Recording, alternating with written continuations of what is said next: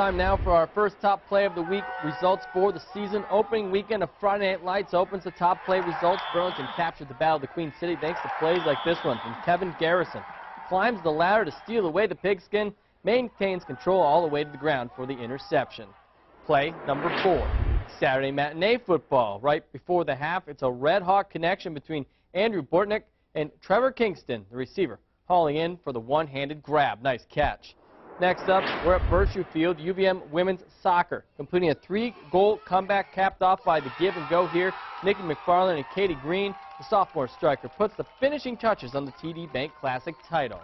We move indoor for top play number 2, the annual Naha Labor Day Tournament. The give and go between Pippi Grice and Lenka Sardar. The fake out sets up Pippi on the doorstep to put away the winner, and sets up Houghton's Zach Constantine for our top spot, jumping the route and taking the ball the other way, 90-plus yards for this week's top play of the week.